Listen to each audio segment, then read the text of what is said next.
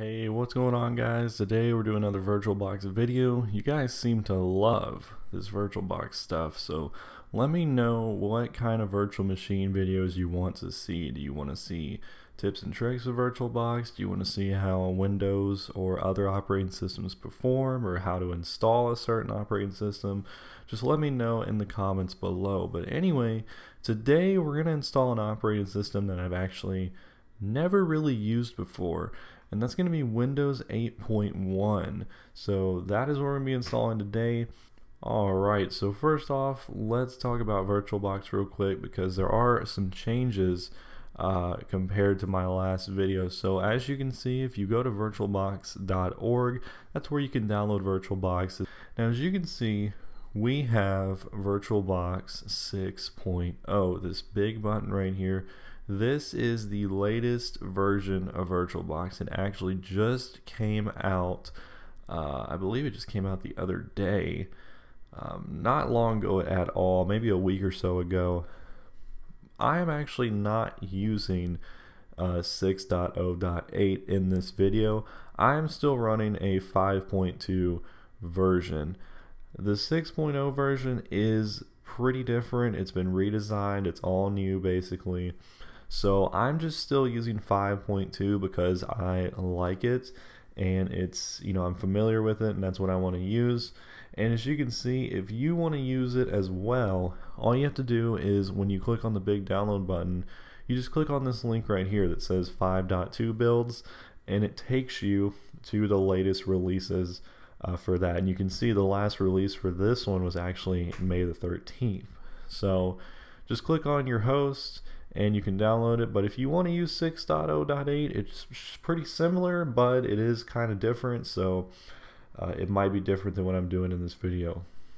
Once you download VirtualBox though, you'll be greeted with the manager. So right here, if you have any virtual machines, that's where they will appear, and then you have your little welcome message and all of that.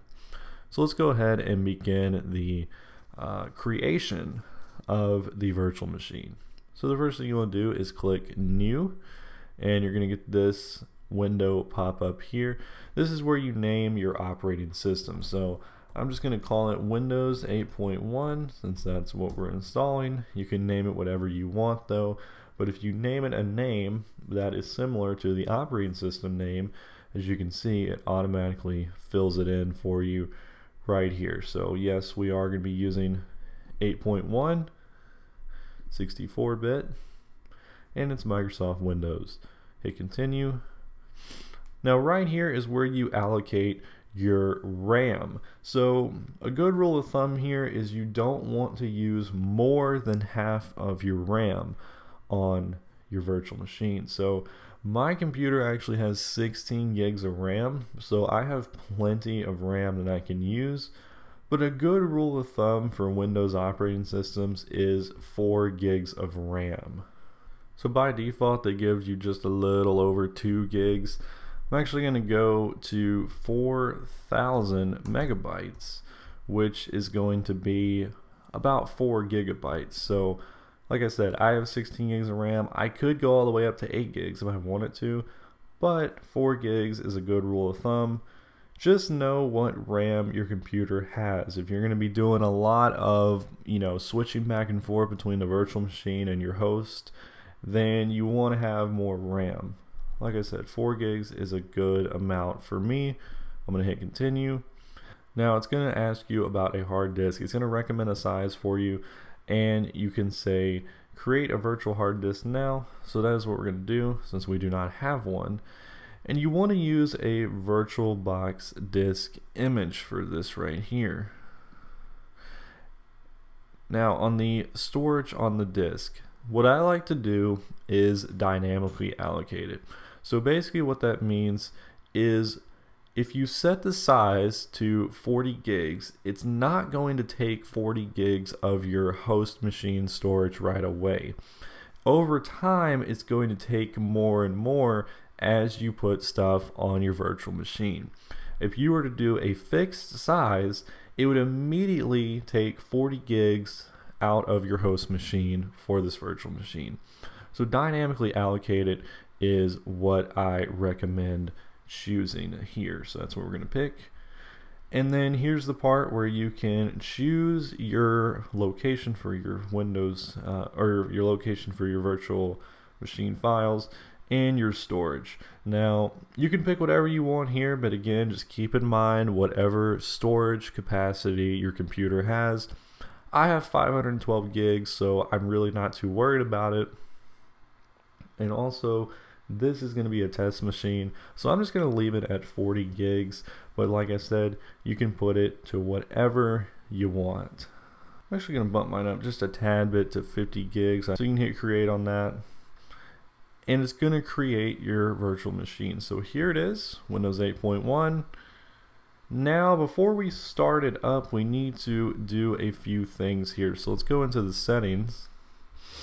And basically what I like to do is just check over everything here and make sure it all looks good. So this stuff all looks alright here.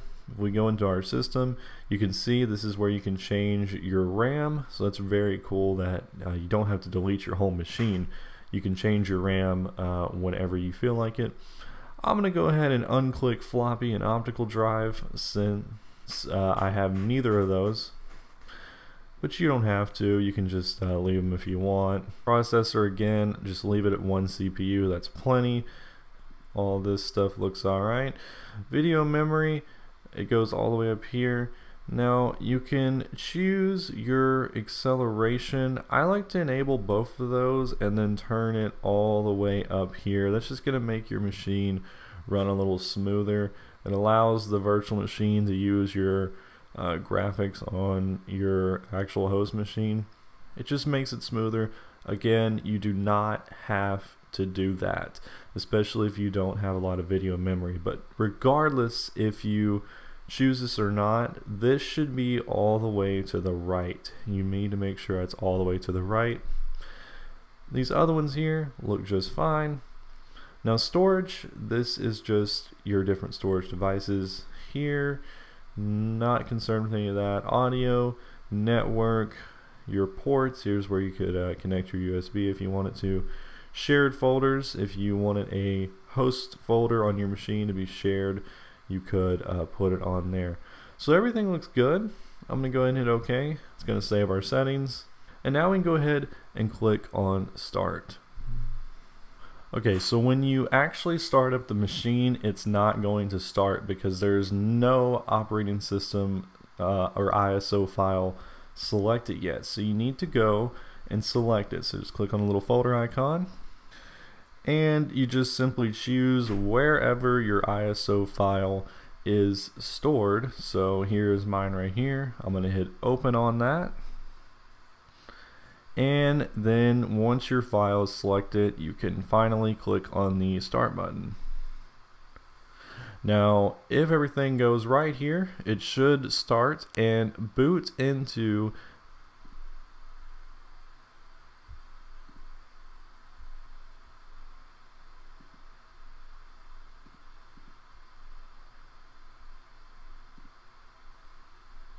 So once you click start, it should actually boot in. And by the way, I made just a little mistake. When I said in the menu that you could uncheck the floppy and the optical drive, only uncheck the floppy because the virtual machine actually uses the optical to boot. When I actually clicked on it to start, it gave me an error, said no bootable medium found. So be sure you have the optical drive checked. That's a little mistake there I made. Alright, so we are now here into the setup and installation process on Windows 8. I'll go ahead and get that little pop-up out the way. Now you may notice it is kind of lagging a little bit for me, but that's because I'm screen recording as well. Yours should be a lot smoother than mine. Choose your language and all that and click next and hit install now. Your setup is then going to start, and it's just a typical Windows installation from here on out. Alright, so the first thing it's actually asking me is a product key. So you do need to put a product key in. No, I will not be providing you with a product key. So once you put your product key in there, you just accept the license terms, hit next, and now we can click what we want to do here. Now what you want to do is click custom, and you want to make sure that it is recognizing the 50 gigs that you have set aside, or whatever number you've set aside for your virtual machine. So make sure that's selected and hit next. And now it's just a waiting game. So sit back and wait for it to install Windows. This could go very quickly or it could take a while, but I will come back when this decides to get done. Alright, so it is done. It actually didn't take long at all. I think it was only about 5-10 something minutes maybe. So not too long at all. But right now we're gonna restart and it's gonna continue with the installation. As you can see, it says right there, press any key to boot. Do not do that, just let it do its thing itself. And we're gonna probably start back up here into the rest of the installation. Alright, so we're finally here to the final bit of information they need. So you can go ahead and personalize your PC, choose whatever color you want. I'm going to pick orange just because it's my favorite color. And then you need to name your computer, of course. So I'm just going to name it just some random office PC, something. But you can name it whatever you want, of course. Hit the next button. Now it's going to ask you here if you want to use Express settings, or if you don't want to use them, you can click customize and pick each individual setting yourself. But I like to go ahead and just click Express settings, especially for just a test virtual machine. Alright, so now we're going to be setting up our computer account. So we'll wait for that to load here. And obviously they want you to sign into a Microsoft account. Unfortunately, you actually have to sign into a Microsoft account on Windows 8. You don't have to on Windows 10, but you got to do it here. So just go ahead and sign in real quick, or create a new one. You can delete it later. And you can also create just a domain account later, which I have no idea why they don't let you do that in setup, but oh well. So once you enter your account and all that, it's going to finish everything up, finalize everything.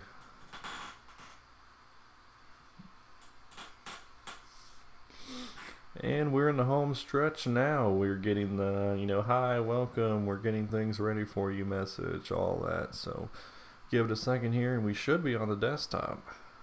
Alright, we are finally on the desktop. It took forever for some reason, but we're finally here. You can see, here's the desktop, and here is the terrible thought they were doing a tablet. The start screen, that's what they call it, I'm pretty sure. But yeah, you can see we're in Windows 10, everything looks good. Now there's one last thing you need to do before you can actually use your virtual machine. So if I resize this window, you can see that it does not scale to the window, and if I full screen, it does not properly scale full screen wise. So in order to fix that, all you have to do is go up to your menu bar, and when you go to the devices, you go down to the Insert Guest Editions CD image. And when you click on that, what it's going to do is insert the VirtualBox Guest Editions to your virtual machine. So when you do that, you want to click on your File Explorer, and you can see there it is. So double click it,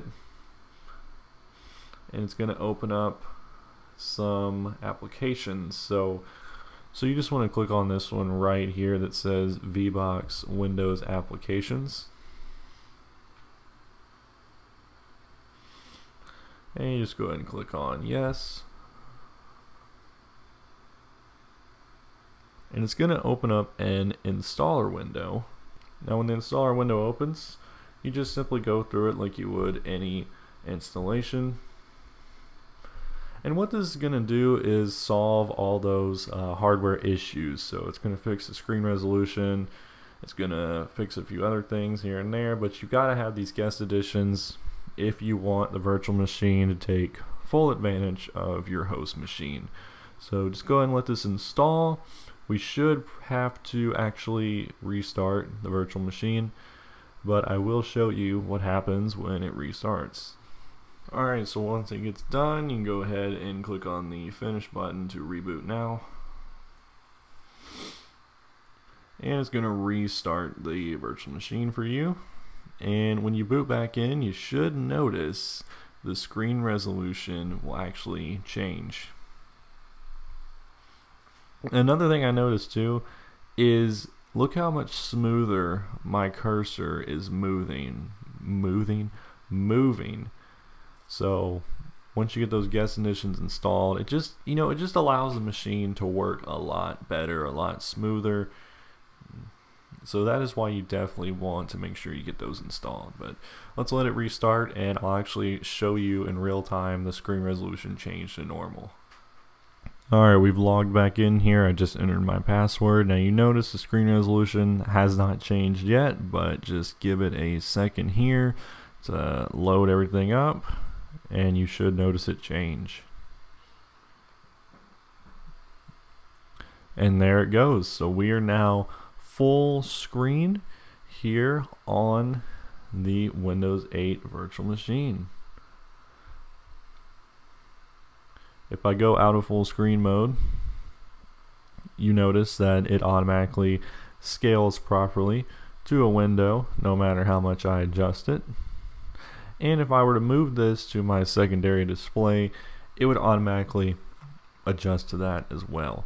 So our Windows 8.1 is completely installed and ready to be used. So guys, thank you all for watching this video. If you have any questions, leave them in the comments below. If you had any troubles during the install, leave those questions below and I'll try to answer them. And also other people in the comments, if you see a question that's unanswered, help somebody out if you know what is wrong. Anyways guys, thank you for watching this video. Please rate, comment, and subscribe. Definitely subscribe to the channel, please. I hope you guys enjoy these virtual machine videos. I do enjoy making them. They do pretty well. Let me know, like I said, what other virtual machine related stuff would you like to see on the 2018 MacBook Air or just on Mac in general. Anyways guys, I'll catch you later.